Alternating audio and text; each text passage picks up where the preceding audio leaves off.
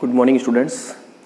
तो हम लोगों ने इंट्रोडक्टरी लेक्चर में क्या देख लिया था, जो हमने हमारे इस सेकेंड ईयर क्लास में जो हमने इंट्रोडक्टरी लेक्चर स्टार्ट किया था उसमें हमने लाइट, इसकी नेचर क्या होती है उसकी हमने चर्चा की थी। ठीक है, तो लाइट बेसिकली आपने फाइनल कंक्लूजन आपका क्या आया कि लाइट होती है, उसकी डुअल नेचर होती है, दोहरी प्रकृति होती है। डुअल नेचर का मतलब क्या हो जाएगा कि वह तरंगी प्रकृति की भी होती है और कणीय प्रकृति यानी पार्टिकल नेचर की भी होती है। तो वो हमने पूरी चर्चा कर ली। होपफुली आपने उस लेक्चर को अच्छे सुना होगा और आपको काफ़ी हद तक समझ में भी आया होगा। और हम लोग ये भी बता चुके कि हमने जो बुक स्टार्ट की थी वो थी हमारी ऑप्टिक्स। ठीक है, और इस ऑप्टिक्स में बेसिकली हम लोग क्या देख रहे थे, दो प्रकार की, दो सेगमेंट में हमने इसको बांट के देखा था। एक आपने क्या देखा था, इसका एक सेगमेंट तो होगा जिसमें हम पढ़ेंगे जियोमेट्रिकल ऑप्टिक्स। क्या पढ़ेंगे?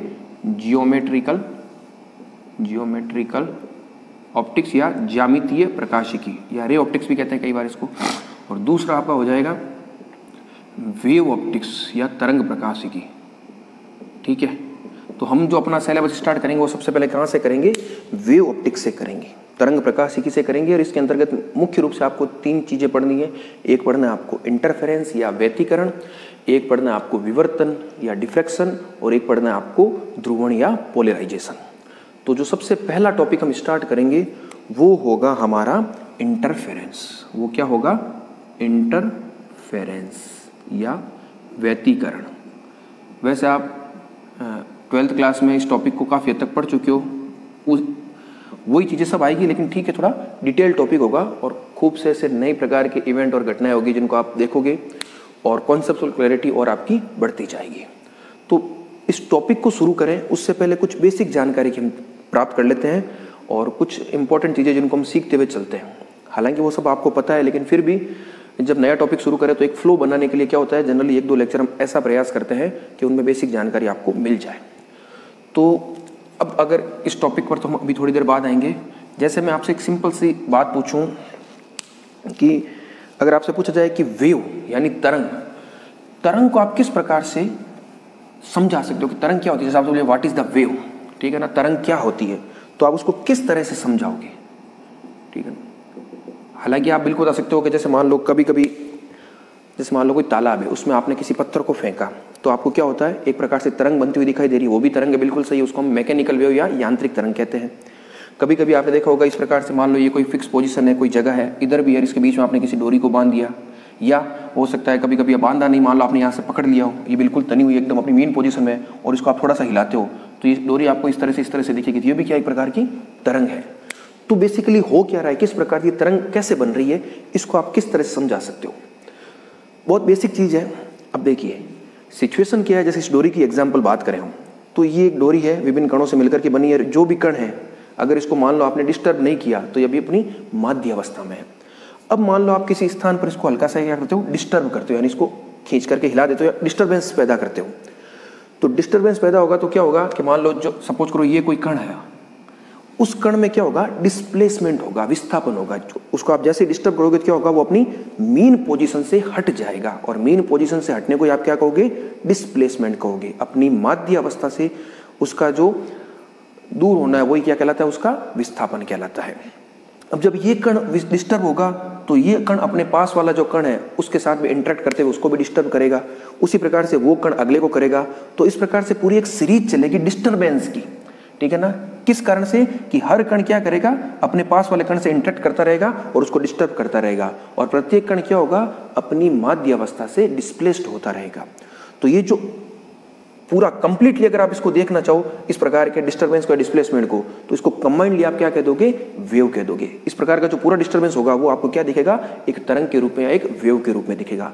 तो वेव बेसिकली कुछ नहीं है, डिस्टर्बेंस है बस, और वो जो डिस्टर्बेंस से पूरे माध्यम में आगे बढ़ता है, ठीक है, सिस्टमेटिक तरीके से, तब आपको वो एक तरंग के रूप में दिखाई देता है। तो ये बिल्कुल बेसिक जानकारी थी। तो वेव क्या है आपको पता चल गया। अब कभी कभी एक शब्द आपके सामने ये भी आता है, वेव फ्रंट। वेव फ्रंट या इसको आप कह सकते हो तरंगाग्र। अब ये क्या होता है, तो बहुत ही सरल शब्दों में अगर मैं आपको बताना चाहूं तो वेव फ्रंट का मतलब होता है कि कोई भी तरंग जिस रूप में आगे बढ़ती हुई आपको दिखाई दे रही है वही क्या है, वेव फ्रंट है। ध्यान से सुनिएगा, मैंने क्या कहा, कोई भी तरंग जिस रूप में आगे बढ़ती हुई दिखाई देती है उसे हम क्या कहते हैं, तरंगाग्र कहते हैं। ये बिल्कुल बेसिक डेफिनेशन है जो मैंने आपको बताई है। तो अब इसको भी आप कैसे बताओगे, जैसे सपोज कीजिए आपके पास क्या है, एक बिंदु स्रोत है, ये मान लो क्या है, कोई पॉइंट सोर्स है आपके पास, क्या है, पॉइंट सोर्स या बिंदु स्रोत। अब इस स्रोत है तो इससे क्या होगा, तरंगे निकलेगी। अब इस बिंदु स्रोत से तरंगे किस प्रकार से निकलती है, इस प्रकार से निकलती है, आपने देखा होगा इस प्रकार से, ठीक है। तो ये स्रोत है और स्रोत से तरंगे निकल रही है, तो तरंगे जिस रूप में निकल रही है वही क्या कहलाता है, आपका वेव फ्रंट कहलाता है या तरंगाग्र कहलाता है। तो इस बिंदु स्रोत के लिए तरंगाग्र कैसा हो जाएगा, ये किस तरह से दिख रहा है आपको, एक स्फेयर के रूप में या गोले के रूप में दिख रहा है। तो इस प्रकार का जो तरंगाग्र होता है वो आपका क्या कहलाता है, गोलीय तरंगाग्र, गोलीय तरंगाग्र या स्फेरिकल वेव फ्रंट। तो जब कभी भी आपको कोई पॉइंट सोर्स दिखे तो उससे जो तरंगाग्र उत्पन्न होगा वो आपका कैसा होगा, स्फेरिकल होगा, ठीक है। और तरंगाग्र की प्रकृति स्रोत पर निर्भर करती है। अब मान लो आपके पास कोई इस प्रकार का लाइन सोर्स हो, रेखीय स्रोत हो, ये क्या है, लाइन सोर्स है, लाइन सोर्स या रेखीय स्रोत। तो इससे तरंगाग्र किस रूप में आपको आगे दिखेगा, इससे तरंगे कैसे निकलेगी, इससे तरंगे इस प्रकार से निकलती है,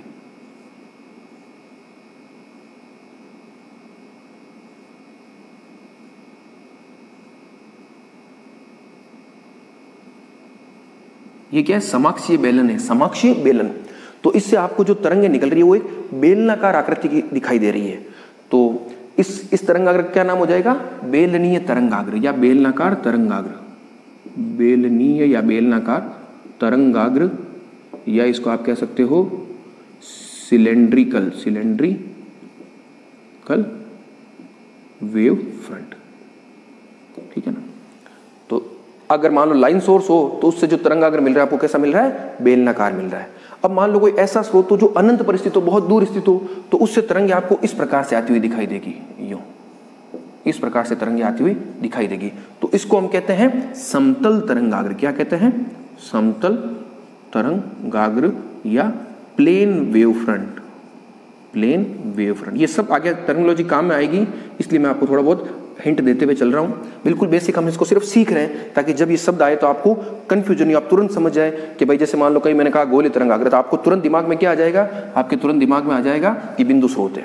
जैसे मैंने कह दिया कोई समतल तरंग आ रही है, तो समतल तरंग आ रही है तो उसका तरंगाग्र कैसा होगा, समतल तरंगाग्र होगा। और समतल तरंग का मतलब क्या होगा कि जो स्रोत है उस तरंग का वो क्या है, अनंत पर स्थित है, बहुत दूर स्थित है। तो ये दो तीन चीजें थी, हमने वेव फ्रंट के बारे में देख ली। फिर कभी कभी एक शब्द आपके आगे काम में आएगा, द्वितीयक तरंगिकाएं, द्वितीयक तरंगिकाएं या सेकेंडरी वेवलेट्स, ठीक है ना, ये भी शब्द आएगा। तो ये क्या होता है कि जैसे मान लो ये तरंगाग्र है, इस बिंदु स्रोत से ये तरंग इस रूप में बढ़ी, तो ये क्या है, गोलीय तरंगाग्र है। तो इस तरंगाग्र का प्रत्येक बिंदु, मैं यहां बताता हूं वापिस, जैसे ये बिंदु स्रोत है, इससे ये तरंगाग्र चला, तो इस तरंगाग्र का जो प्रत्येक बिंदु होता है वो भी क्या करता है, एक स्रोत के रूप में कार्य करता है। और इससे जो तरंगे निकल रही है उनको हम क्या कहते हैं, द्वितीयक तरंगिका या सेकेंडरी वेवलेट्स कहते हैं। उसी प्रकार से मान लो और कोई तरंगाग्र होगा, अगला भाग उसका भी क्या होगा, प्रत्येक बिंदु एक स्रोत की भांति कार्य करेगा और उससे भी तरंगे निकलेगी, जिनको हम क्या कहेंगे, सेकेंडरी वेवलेट्स कहेंगे। तो तरंगाग्र का प्रत्येक बिंदु स्रोत की भांति कार्य करता है और उससे जो तरंगे निकलती है उनको हम क्या कहते हैं, सेकेंडरी वेवलेट्स। तो तरंग क्या होती है, तरंगाग्र क्या होता है और किस प्रकार स्रोत के आधार पर आप तरंगाग्र को बता सकते हो, हमने उसकी चर्चा कर ली। बिल्कुल बेसिक है, पॉइंट सोर्स गोलीय तरंगाग्र, line source cylindrical wave front, और अगर आपका कोई अनंत पर स्थित स्रोत है तो उससे जो तरंगाग्र होगा वो कैसा होगा, प्लेन वेव फ्रंट होगा। तो ये चीजें थी। फिर अब मान लो जैसे कोई साइनोस्यूडल ज्यावक्रीय कोई तरंग है, सपोज करो, चलो एक मिनट, उससे पहले मैं एक चीज और बताता हूं कि कोई भी जो तरंग होती है, जैसे तरंग का आप नाम देते हो, हमने कह दिया ध्वनि तरंग, प्रकाश तरंग, यांत्रिक तरंग। तो तरंग क्या होती है कि कितने प्रकार की होती है, इसको आप एक बेसिक चीज के बारे में जानकारी प्राप्त करते हैं कि भाई तरंग क्या है। तो वो जिस स्रोत से उत्पन्न हो रही है या उसके उत्पन्न होने की प्रकृति के आधार पर हम तरंगों को मुख्य रूप से 4 भागों में बांट सकते हैं। आपको जानकारी होनी चाहिए, बिल्कुल बेसिक चीज है। हालांकि ये टॉपिक को ऐसा नहीं है कोई सिलेबस में इस तरह से क्वेश्चन पूछा जाएगा, लेकिन जैसा मैंने आपको पहले ही कहा कि फिजिक्स एज ए सब्जेक्ट के रूप में अगर आप पढ़ रहे हो तो हमेशा क्या होना चाहिए कि किसी भी बुक को स्टार्ट करने से पहले अगर हम थोड़ी बेसिक जानकारी प्राप्त करते हैं तो उससे हमारा क्या होता है, इंटरेस्ट डेवलप होता है। और आप कोर सब्जेक्ट को पढ़ रहे हो बिल्कुल, तो इंटरेस्ट डेवलप होना भी जरूरी है और छोटी छोटी बातें आपको पता भी होनी चाहिए, क्योंकि वापस वही बात, केवल डेरिवेशन करना वो कोई फिजिक्स सीखने वाली बात नहीं, वो तो आप बिल्कुल आपको लिखा हुआ किताब मिल जाएगा, आप उसको याद करके आराम से कर सकते हो। तो उसके लिए आपको इस प्रकार के प्लेटफॉर्म की आवश्यकता भी नहीं होगी। तो हम बिल्कुल बेसिक चीज़ों को देख रहे हैं। तो अगर तरंगों की बात करें तो तरंगे मुख्य रूप से 4 प्रकार की तरंगे हम जनरली सुनते हैं। एक आप सुनते हो मैकेनिकल वेव। क्या सुनते हो? मैकेनिकल वेव, या इसको आप कहते हो यांत्रिक तरंगे। अब ये तरंगे क्या होती है? ये तरंगे इस प्रकार की होती है कि इन तरंगों को आगे बढ़ने के लिए यानी गमन करने के लिए हमेशा माध्यम की आवश्यकता होती है। तो ये जब प्रोपोगेट करती है आगे तो हमेशा क्या होगी? वाया मीडियम करेगी, किसी न किसी माध्यम की आवश्यकता होगी, माध्यम में ये तरंगे गमन कर सकती है। तो ये तरंगे कौन सी होती है? आपने देखा होगा जैसे ध्वनि तरंग है, तो ध्वनि को हमेशा क्या है? गमन करने के लिए क्या होगा? माध्यम की आवश्यकता होगी, साउंड वेव्स। उसी प्रकार से सिस्मिक वेव्स होती है, जो भूकंपीय तरंगे होती है वो। उसके अलावा कभी कभी आप देखते हो कोई मान लो महासागरीय धाराओं का नाम सुना होगा, या महासागरीय तरंगे होती है, किसी समुद्र में जो तरंगे हैं या किसी जल में जो तरंगे हैं, वो जो तरंगे चल रही है किसी भी क्षेत्र में, जलीय क्षेत्र में, तो वो भी क्या है? एक तरह की मैकेनिकल वेव है या यांत्रिक तरंगे हैं। सिंपल सी बात आपको क्या याद रखनी है कि इन तरंगों के गमन के लिए माध्यम की आवश्यकता होती है। उदाहरण मैंने आपको बता दिए। फिर एक प्रकार की तरंग होती है electromagnetic wave. Electromagnetic wave, waves कह दो, चलो यहाँ भी वेव्स लिख दो, क्योंकि जब आप तरंगे लिख रहे हो तो प्लूरल आप काम में ले लो। विद्युत चुंबकीय तरंगे मैंने शॉर्ट में लिख दिया, ठीक है ना। तो विद्युत चुंबकीय तरंगे क्या है? आप जानते हो, ये तरंगे इस प्रकार की होती है कि इनको गमन करने के लिए माध्यम की आवश्यकता नहीं होती है, ठीक है। और ये प्रकाश के वेग से, स्पीड ऑफ लाइट के आधार पर गति करती है। और विद्युत चुंबकीय तरंगे है कि आपने पूरा स्पेक्ट्रम पढ़ा है, गामा किरणें, एक्स किरणें, अवरक्त, विजिबल, ठीक है ना, रेडियो तरंगे, माइक्रोवेव, वो सब क्या है? विद्युत चुंबकीय तरंगे हैं। तो इनको गमन करने के लिए माध्यम की आवश्यकता नहीं होती है। तीसरी आपने तरंगे पढ़ी होगी मैटर वेव्स। मैटर वेव्स, या इसको आप कहते हो द्रव्य तरंगे। अब ये क्या है? ये जब आपने डी ब्रोगली हाइपोथेसिस मैंने आपको बताई थी, ठीक है ना, अगर आपने शायद वो मैंने थर्ड ईयर के लेक्चर बताई थी पूरी, तो मैटर वेव्स क्या है कि किसी भी द्रव्य या पदार्थ, किसी भी पदार्थ से जुड़ी हुई जो तरंग होती है, जैसे मान लो ये पेन है, ये भी एक द्रव्य है, इसके साथ भी तरंग जुड़ी हुई है, हालांकि उसको आप देख नहीं पा रहे हो। क्यों नहीं देख पा रहे हो? जब कभी हम डी ब्रोगली हाइपोथेसिस को पढ़ेंगे या आप क्वांटम मैकेनिक्स को पढ़ोगे, तब मैं आपको वहां आसानी से बता पाऊंगा। इवन जैसे मैं खड़ा हूं या आप भी हो, तो आपके साथ भी एक तरंग क्या है? एसोसिएट है, संबद्ध है, ठीक है ना, निश्चित रूप से संबद्ध है। उसको आप देख नहीं पा रहे हो, लेकिन वो है। अब क्यों नहीं देख पा रहे हो, वो सब मैं चर्चा बाद में करूंगा। आप तो सिर्फ इतना समझिए कि किसी भी पदार्थ के साथ कोई संबद्ध जो है तरंगे होती है, वो क्या कहलाती है? मैटर वेव्स कहलाती है। मैंने शब्द क्या में कह रहे हैं? एसोसिएट। एसोसिएट, एसोसिएट रिलेट में अंतर होता है, इसके लिए मैं शब्द काम में लेता हूं संबद्ध। एक होता है आपके शब्द संबंध, दोनों में भी डिफरेंस है, ठीक है ना।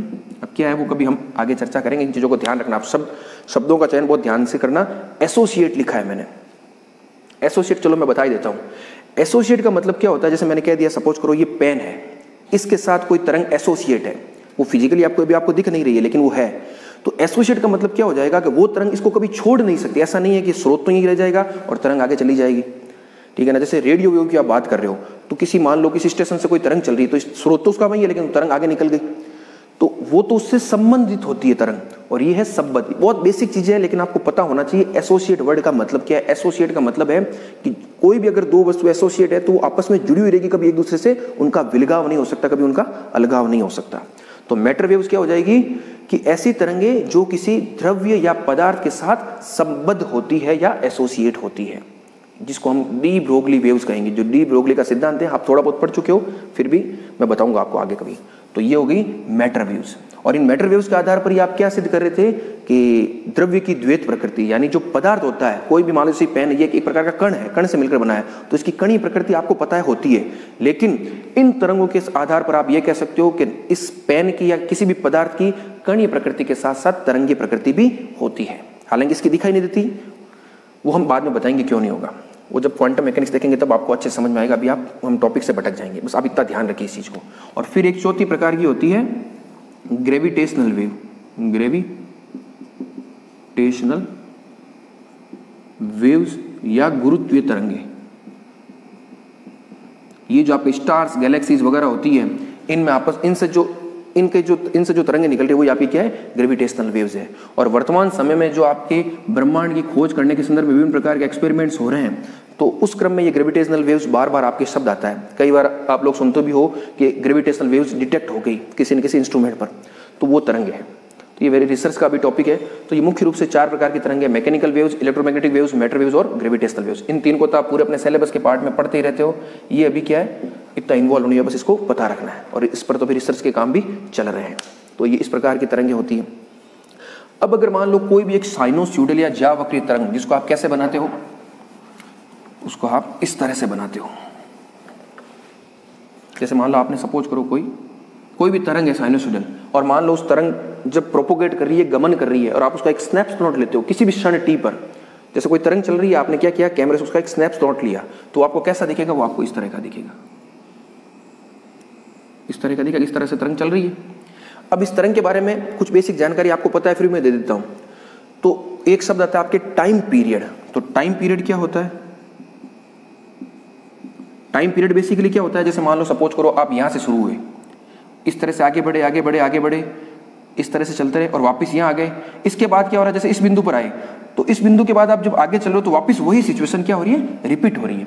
इसके बाद मान लो ऐसे चले, यहाँ आए, वही सिचुएशन रिपीट हो रही है। तो टाइम पीरियड क्या होता है कि जब कोई भी तरंग अपने आप को पुनः रिपीट करना स्टार्ट कर देती है, तो वो जो समय अंतराल होता है, वह जो समय होता है, वो आपका क्या कहलाता है, टाइम पीरियड कहलाता है। और इस टाइम पीरियड में किसी तरंग द्वारा तय की गई जो दूरी होती है, वो क्या कहलाती है, वेवलेंथ कहलाती है या तरंग दैर्ध्य कहलाती है। ठीक है ना। इसी के साथ आप क्या डिफाइन कर सकते हो, वेवलेंथ या तरंग दैर्ध्य।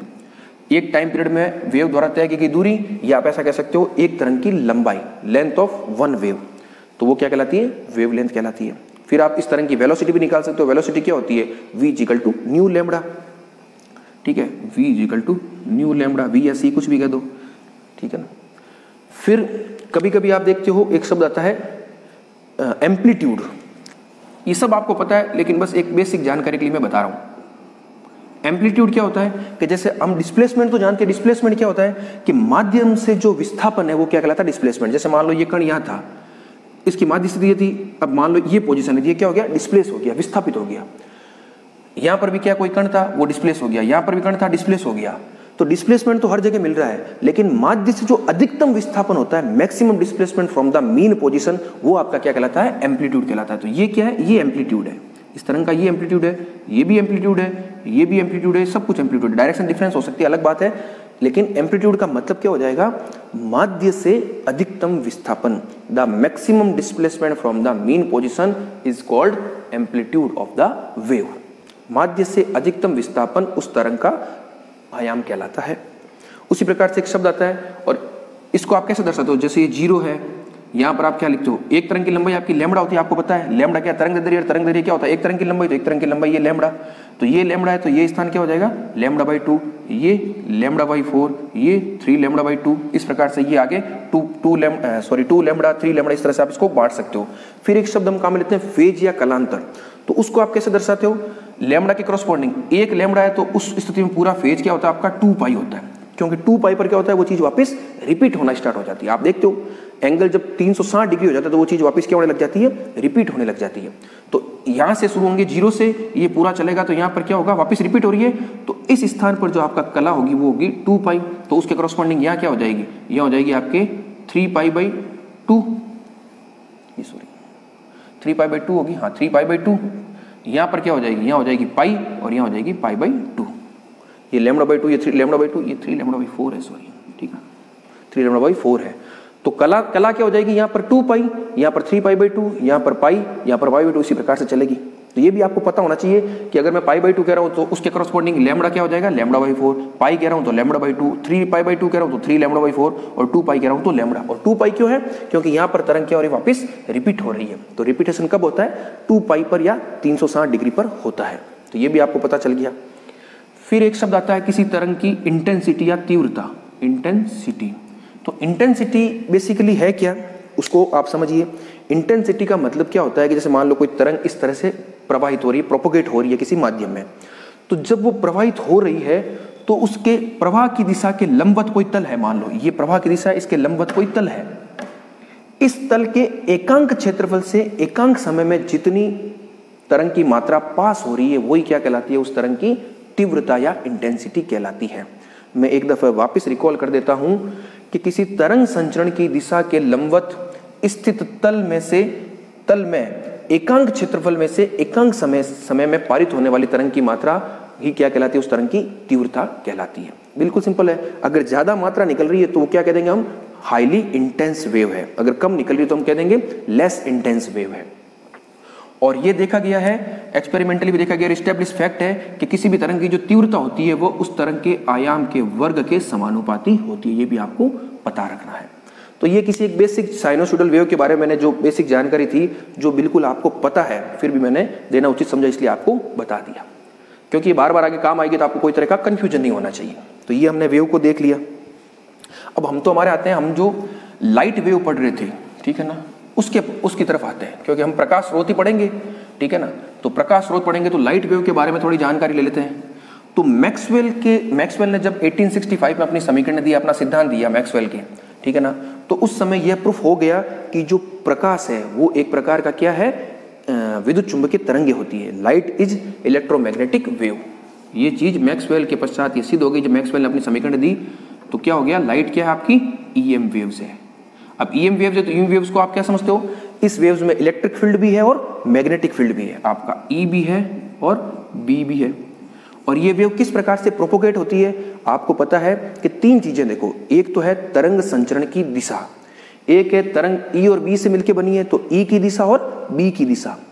तो इस तरंग की विशेषता क्या होती है कि लाइट वेव्स कह दो या इलेक्ट्रोमैग्नेटिक वेव कह दीजिए, उसमें क्या होता है कि इस प्रकार की तरंग में तरंग संचरण की दिशा, विद्युत क्षेत्र तथा चुंबकीय क्षेत्र तीनों परस्पर कैसे होते हैं, लंबवत होते हैं। मान लो सपोज करो तरंग आपके सपोज करो एक्स डायरेक्शन में प्रोपोगेट हो रही है या प्रवाहित हो रही है, संचरित हो रही है, तो उस स्थिति में आपका जो ई होगा, ई क्या हो सकता है, ई वाई भी हो सकता है और जेड भी हो सकता है। अगर ई वाई है तो फिर बी क्या हो जाएगा, जेड हो जाएगा। तीनों परस्पर क्या होंगे, लंबवत होंगे। तो ये भी आपको पता रखना है। फिर एक लाइट वेव को या इलेक्ट्रोमैग्नेटिक वेव को सिंपल फॉर्म में हम कैसे लिख सकते हैं, वो आपको पता होना चाहिए। उसको आप ऐसे लिख सकते हो, E = E0 sign kx minus omega T. मैं वन डायमेंशन की बात कर रहा हूं इसलिए मैंने x लिख दिया। और इसमें आप देखिए ये मैंने क्या लिखा है, किसी भी एक सिंपल लाइट वेव को या इलेक्ट्रोमैग्नेटिक वेव को लिखा है जो एक दिशा में चल रही है। अब कैसे है, जब भी आप इस तरह की तरंग लिखें तो उसको आप समझिए उसका मतलब क्या है। ये तो तरंग को आप लिख रहे हो, ठीक है, ये क्या उस तरंग का आयाम दर्शाता है। और ये पूरा क्या है, ये उसकी कला को दर्शा रहा है, कला भाग पूरे क्या दर्शा रहा है, फेज पार्ट को दर्शा रहा है, फेज। और फेज पार्ट से आपको क्या मिल रहा है, ये जो ओमेगा है वो ओमेगा क्या है, उस तरंग की आवृत्ति है। क्योंकि ओमेगा क्या होता है आपका, ओमेगा होता है 2 पाई न्यू। तो इलेक्ट्रोमैग्नेटिक वेव या इस विद्युत क्षेत्र की क्या दर्शा रहा है, इलेक्ट्रोमैग्नेटिक वेव जो है आपकी उसकी क्या दर्शा रहा है, आवृत्ति को दर्शा रहा है।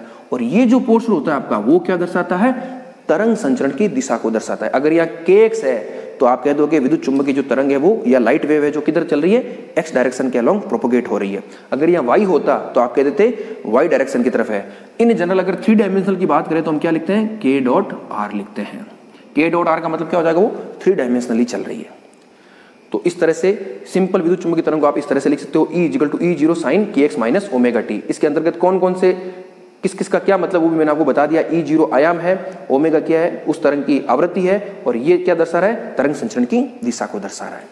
इसी तरंग को आप इस प्रकार से भी लिख सकते हो, E = E0 exponential of iota kx minus omega T. और इसको आप खोलोगे तो साइन और कोस दोनों आएंगे। और मैथमेटिकल सिंप्लीफिकेशन के लिए हम केवल क्या है, साइन काम में लेते हैं। तो चाहे आप ऐसे लिखो चाहे ऐसे लिखो, दोनों क्या है, एक ही बात है। ये दोनों क्या दर्शा रहे हैं, इस लाइट वेव को या इलेक्ट्रोमैग्नेटिक वेव को दर्शा रहे हैं। लेकिन ये बिल्कुल आइडियल सिचुएशन है। कैसे है कि इस चीज से आपको ये पता चल रहा है कि इस तरंग की जो आवृत्ति है वो एक फिक्स न्यू है। और जब किसी भी तरंग की आवृत्ति फिक्स न्यू होती है, अगर उसका न्यू फिक्स है तो लैम्डा भी फिक्स होगा, क्योंकि न्यू और लैम्डा तो क्या है, आपस में इंटरलिंक ही तो है। तो लैम्डा फिक्स होने का या लैम्डा के मान एक ही होने का क्या मतलब हो गया कि वह प्रकाश स्रोत कैसा हो जाएगा, मोनोक्रोमेटिक। इन सब शब्दों को आप ध्यान से समझिए, ये बार बार शब्द काम आने वाले हैं। और अभी आपने एक बार समझ लिया तो आगे कभी कंफ्यूजन नहीं होगा समझने में। मोनोक्रोमेटिक या एक वर्णी। एक वर्णी का मतलब देखो, मोनो यानी सिंगल, क्रोम यानी कलर। और कलर किसी भी तरंग के कलर का मतलब क्या होता है, उसके तरंगाग्र से हम समझते हैं। जैसे आप विजिबल लाइट पढ़ते हो, उसमें आप कहते हो 3800 एंगस्ट्रॉम से लेकर के 7800 एंगस्ट्रॉम तक मान लो, तो इसमें आप है क्या, ये विबग्योर से तो बना है, violet, Indigo, blue, green, yellow, orange, red, ये सब क्या कलर है। और कलर कैसे है, इन सब की क्या है तरंग दैर्ध्य अलग अलग है। तो मैं क्या कह रहा हूँ, मोनो मतलब एक, क्रोम मतलब कलर, तो एक ही प्रकार के कलर से बनी तरंग तो वो क्या कहलाती है, एक वर्णीय मोनोक्रोमेटिक। तो उसकी लैम्बडा का मान फिक्स होता है, लैम्बडा फिक्स है तो न्यू भी फिक्स होता है। तो ये जो तरंग का आपने रूप लिखा है वो एक तरह से क्या है, मोनोक्रोमेटिक वेव है। लेकिन आइडियली ऐसी कभी मोनोक्रोमेटिक वेव होती नहीं है। हमेशा किसी भी तरंग के तरंग दैर्ध्य में क्या होता है, एक स्वाभाविक विस्तार पाया जाता है। कभी भी किसी तरंग का लैम्बडा फिक्स लैम्बडा मान होता है, उसमें हमेशा क्या होता है, डेल्टा लैम्बडा का एक विस्तार पाया जाता है। ये सब चीजें आगे आएगी स्पेक्ट्रोस्कोपी वगैरह में, तब आप अच्छे समझोगे। अभी मैं सिर्फ आपको समझा रहा हूँ भाई ये चीजें है क्या। और जब कभी भी कोई चीज आपको नहीं पता चले तो उसको आप साइड में नोट कर लीजिए एरो लगा करके। और मैं तो इतना तक भी बता रहा हूँ आपको कि कौन सी चीज कब काम आने वाली है। जैसे मैंने मैटर वेव लिखा और मैंने कह दिया क्वांटम मैकेनिक्स डी ब्रोगली, तो आप घर पर जब नोट्स बनाओ तो मैटर वेव उसके साइड में लिख दो क्वांटम मैकेनिक्स डी ब्रोगली। तो जब कभी भी उसको रेफर करना उस चीज को, जैसे आप वापस नोट्स पढ़ोगे आपको नहीं समझ में आया तो आपको पता चल जाएगा कि मैटर वेव को अच्छे से समझना है तो हमें क्वांटम मैकेनिक्स और डी ब्रोगली हाइपोथेसिस में जाना पड़ेगा, तब आपको वहां से समझ में आ जाएगी। तो देखो स्मार्ट वर्क तो यही होता है, ठीक है ना। एज इट इज लिखा हुआ पढ़ लिया, वो स्मार्ट स्टडी कभी नहीं कहलाती है। क्योंकि किसी भी प्लेटफॉर्म पर आप कोई भी आप ये नहीं कह सकते कि पूरा काम हो गया, कुछ ना कुछ उसमें बचा रह जाता है। और वो जब हम नेक्स्ट लेक्चर करते हैं या कभी करते हैं तो आपको जैसे याद आता है वैसे वैसे आप इसको आके बताते रहते हो। तो ये हमने देख लिया, इस प्रकार के रूप को और इसके फॉर्म को देख लिया। अब हम इसको थोड़ा आगे बढ़ते हैं, इसका क्या मतलब है। अब देखो एक शब्द और आपके काम में आएगा बार बार, उसको भी हम समझते हैं, वो वेरी इंपॉर्टेंट है। वो क्या है, आपने नाम सुना होगा। चलो नाम सुनने से पहले मैं आपको एक चीज बताता हूं। किसी भी स्रोत से आपको प्रकाश तरंग मिल रही है तो क्यों मिल रही है, कैसे मिल रही है। मान लो कोई स्रोत है, वो विभिन्न प्रकार के परमाणुओं से मिलकर के बना है और हर परमाणु में क्या होता है, एटम में क्या होता है, न्यूक्लियस होता है और इलेक्ट्रॉन उसके चारों तरफ क्या लगाते रहते हैं, चक्कर लगाते रहते हैं। हर परमाणु की स्थिति है, ये न्यूक्लियस और इसके चारों तरफ क्या है, इलेक्ट्रॉन चक्कर लगा रहे हैं विभिन्न ऊर्जा स्तरों में, ये आप बता चुके हो। और जब इलेक्ट्रॉन उच्च ऊर्जा स्तर में जाता है मान लो, तो वहां पर आपको पता है वो बहुत कम समय के लिए ठहरता है, -10⁻⁻8 सेकंड तक, और उसके पश्चात पुनः क्या आता है, वापस मूल ऊर्जा स्तर में या निम्न ऊर्जा स्तर में आ जाता है। तो इस प्रकार से मान लो कोई ऊर्जा स्तर है आपके, तो जब इलेक्ट्रॉन, मान लो मैं इसको यहाँ 2 ऊर्जा स्तर ले रहा हूँ, इलेक्ट्रॉन यहाँ से यहाँ जाएगा तो यहाँ बहुत कम ठहरेगा, वापस इधर आएगा। लेकिन जब इधर आएगा तो वो इस ऊर्जा अंतराल के बराबर क्या करेगा, मान लो ये E2 है, ये E1 है, तो वो E2 माइनस E1 ऊर्जा अंतराल के बराबर फोटोन को उत्सर्जित करेगा hν ऊर्जा की। ठीक है, ये आप मैक्स के प्लांक के क्वांटम सिद्धांत से आप जानते हो, ठीक है ना। ये सब क्वांटम मैकेनिक्स की बातें हैं, लेकिन इसको आप जानते हो, मैं मान के चल रहा हूँ। इलेक्ट्रॉन जाएगा, वापस आएगा, तो वापस आएगा क्या करेगा, E2 माइनस E1 ऊर्जा अंतराल के बराबर फोटोनों का उत्सर्जन करेगा। और फोटोन और लाइट बेसिकली क्या है, लाइट को आप ये चीज प्रूफ भी कर चुके हो।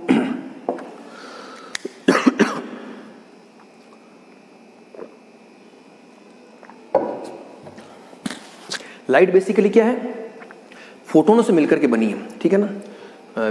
फोटोन क्या होता है, पार्टिकल, इसकी एनर्जी क्या होती है, फोटोन की ऊर्जा होती है hν। लाइट बेसिकली क्या है, बंडल्स ऑफ फोटोन्स या पैकेट्स ऑफ फोटोन्स है, वो आपकी क्या है, लाइट है। तो हुआ क्या कि किसी एक अणु में इस प्रकार की सिचुएशन हुई कि इलेक्ट्रॉन यहां से यहां आया तो आपको फोटोन उत्सर्जन हुआ। अब ये तो केवल एक अणु की बात की, और इस प्रकार के असंख्य अणु या परमाणु है उनमें ये घटना घट रही है। तो इस प्रकार से क्या होगा, खूब सारे आपको फोटोन्स मिल जाएंगे। तो ये फोटोन्स क्या है, पैकेट्स ऑफ फोटोन्स हो गए, और वो पैकेट्स ऑफ फोटोन क्या आपकी लाइट है। तो किसी भी स्रोत से प्रकाश का उत्सर्जन जो होता है वो होता क्या है कि उसमें स्थित विभिन्न प्रकार के या असंख्य परमाणुओं में जब इलेक्ट्रॉन का उच्च ऊर्जा स्तर से निम्न ऊर्जा स्तर में संक्रमण होता है तब आपको प्रकाश विकिरण या लाइट मिलती है।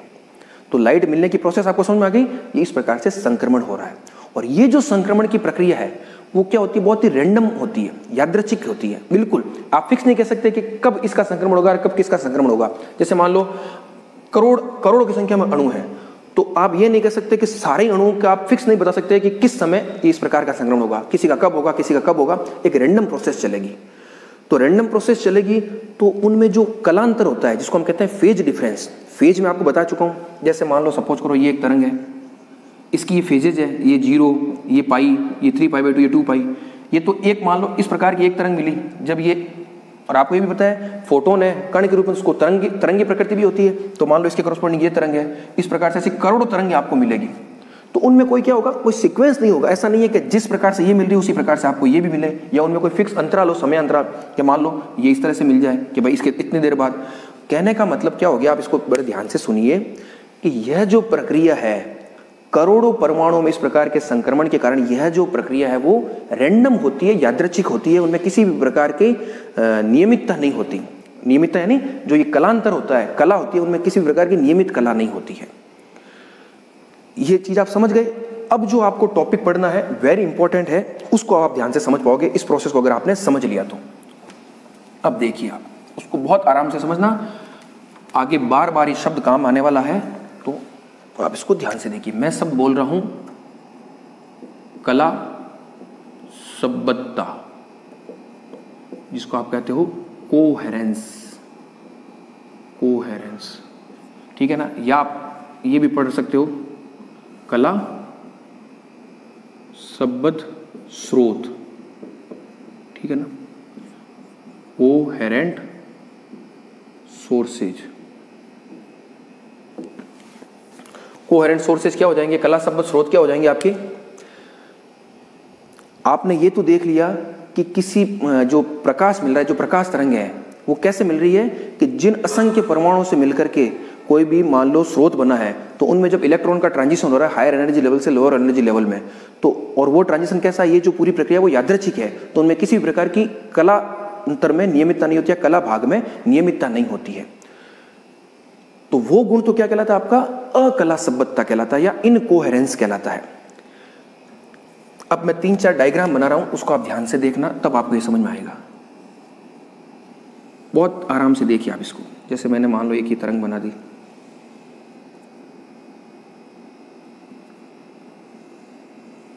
इस तरह की तरंग बना दी, एक तरंग मैं बना रहा हूं, इसको आप ध्यान से देखना। इस बिल्कुल इसके सिमिलर टाइप है, ठीक है ना, थोड़ा ऊपर नीचे हो जाए तो आप इसको देख लेना, है बिल्कुल ये सिमिलर।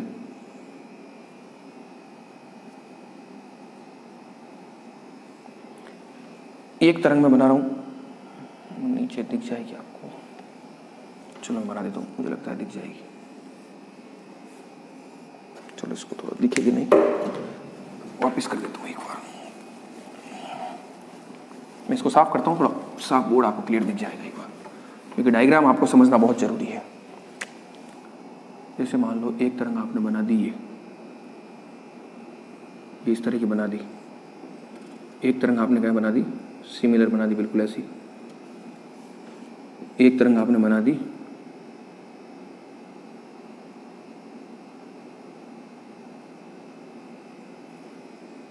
इस तरह से, एक तरंग आपने बना दी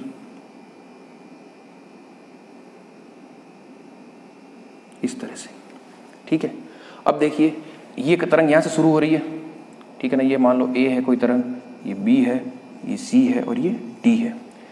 ये तरंग भी क्या हो रही है, यहां से शुरू हो रही है। ये तरंग शुरू हो रही है, इसको बराबर पैरेलल मान के चला, ठीक है ना। तो ये शुरू हो रही है पाई से और ये शुरू हो रही है आपके 2 पाई से, ठीक है ना।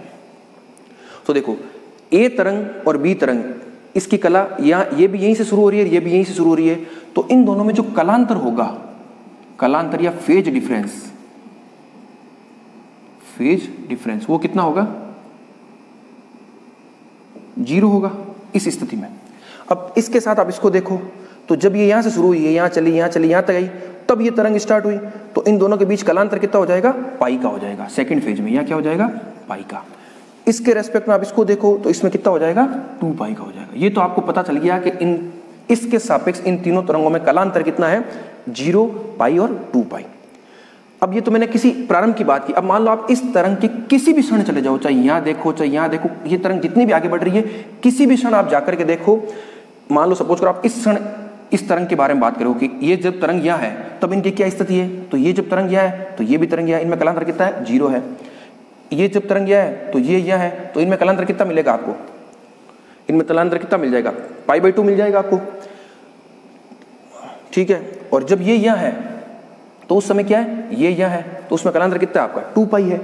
तो कहने का क्या मतलब है, कहने का क्या मतलब है कि आप किसी भी क्षण चले जाइए, इस तरंग के सापेक्ष इन सभी तरंगों में जो कलांतर है वो फिक्स है, फिक्स मतलब क्या हो जाएगा, वो समय के साथ नहीं बदल रहा है। इस लाइन को आप ध्यान से सुनिए कि जब कलांतर समय के सापेक्ष नियत होता है या परिवर्तित नहीं होता है तो उस स्थिति को हम क्या कहते हैं, कला संबद्धता कहते हैं। और ऐसे स्रोत जिनसे इस प्रकार की तरंगें उत्पन्न होती है उन्हें हम क्या कहते हैं, कला संबद्ध स्रोत कहते हैं। वापिस एक बार इस डायग्राम को आप ध्यान से देख लीजिए, ठीक है ना। आप आराम से इसको घर पर एक बार चेक करना, मैं जो लाइन बोल रहा हूँ उसको आप नोट कर लीजिए, फिर इस डायग्राम को आप बना के देखिए। मैं कह रहा हूँ किसी भी क्षण चले जाइए, इस तरंग के किसी भी क्षण पर आप चले जाइए, उसके पैरेलल जब आप इसको देखोगे, ये डायग्राम हो सकता है थोड़ा आगे पीछे बनने में थोड़ी दिक्कत हो गई हो, लेकिन अगर बिल्कुल जिस तरह से ये बनाया है उसी के शेप में अगर आप ये बना रहे हो, सिर्फ छोड़ते हुए, यहाँ तो 0 से ही है, यहाँ पाई से शुरू किया, यहाँ 2 पाई शुरू किया, आप आगे मान लो 3 पाई से, 3 पाई बाई 2 से कहीं से शुरू करो, तो आप क्या देखोगे कि आप किसी भी क्षण पर चले जाओ, आपको कलांतर हमेशा, अगर इसमें 0 है तो 0 मिल रहा है, इसमें और इसमें अगर पाई है तो वो पाई मिलेगा, इसमें और इसमें अगर 2 पाई है तो वो 2 पाई मिलेगा, वो समय के सापेक्ष नहीं बदल रहा है। तो ये स्थिति आपकी क्या कहलाती है, कला संबद्धता की कहलाती है। मैं एक बार पुनः इस परिभाषा को बोल देता हूं कि जब तरंगों में कलांतर जो है वो समय के सापेक्ष नियत रहता है तो ऐसी स्थिति को हम कला संबद्धता कहते हैं। और ऐसे स्रोत जिनसे इस प्रकार की तरंगें प्राप्त हो जिनमें कलांतर समय के सापेक्ष नियत हो तो उन्हें हम कला संबद्ध स्रोत कहते हैं। और वास्तव में रियल सोर्स कोई भी इस तरह का नहीं होता, क्योंकि मैंने आपको क्या बताया कि आपको प्रकाश तरंगें कैसे मिलती है, एकदम यादृच्छिक मिलती है। प्रकाश तरंगें बेसिकली होगी कैसी, इस प्रकार से होगी कुछ। अब आप मान लो इसको और इसको चेक करो तो आपको कभी भी नहीं मिलेगा कि हर स्टेज पर हर समय पर आपके सेम कलांतर मिलेगा। कलांतर तो होगा लेकिन वो सेम नहीं होगा। मान लो इस स्थिति पर कलांतर सपोज करो 0 है, यहाँ पर कोई पाई है, आगे कोई 2 पाई हो जाएगा, कभी 3 पाई हो जाएगा, मतलब रैंडम चलता रहेगा। तो इस प्रकार की स्थिति को हम क्या कहते हैं, इनकोहेरेंस कहते हैं, इनकोहेरेंस या अकला संबद्धता। और इस प्रकार के स्रोत क्या कहलाते हैं, अकला संबद्ध स्रोत कहलाते हैं। तो वास्तव में जो लाइट सोर्स होता है रियलिटी में वो तो इनकोहेरेंट सोर्स ही होते हैं, लेकिन आपको अगर कला और वास्तव में स्रोत कैसे हो जाएंगे, इनकोहेरेंस हो जाएंगे। तो मेरे हिसाब से आप इस कला संबद्धता को और अकला संबद्धता को समझ गए होंगे। ये वेरी इंपॉर्टेंट था, बार बार सब काम आएगा। जब हम इंटरफेरेंस या व्यतिकरण पढ़ेंगे तब वहां पर बार बार हम शब्द काम मिलेंगे, कला संबद्ध स्रोतों से प्राप्त तरंगे, कला संबद्ध स्रोतों से प्राप्त तरंगे। तो वो आपको पता चलना चाहिए कि कला संबद्ध क्या है, ठीक है। बस वन वर्ड याद रखिए कि जब तरंगों में कलांतर समय के सापेक्ष नियत हो तो वह स्थिति कला संबद्धता कहलाती है। अब इससे रिलेटेड कुछ न्यूमेरिकल्स भी है, इसका कुछ मैथमेटिकल एस्पेक्ट्स भी है। अब मुझे लग रहा है ये लेक्चर थोड़ा लंबा हो जाएगा, जिसको हम यही एक बार स्टॉप कर लेते हैं।